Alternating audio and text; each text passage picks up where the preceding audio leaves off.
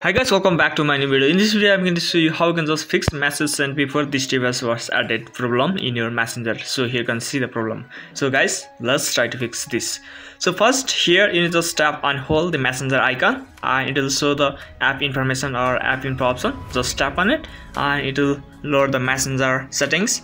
Now here you just go to the storage. Here you can see, just tap on it and here you just clear the data. So just clear and clear chassis. And here you just tap on OK and it will clear all the caches inside this messenger. Then here you just go back.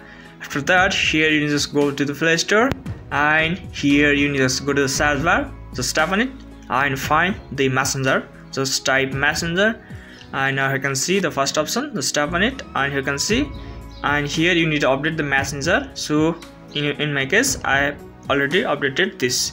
So guys, after that here you just reboot or restart the messenger and check whether that is fixed or not, and you can just send one test message and let's see.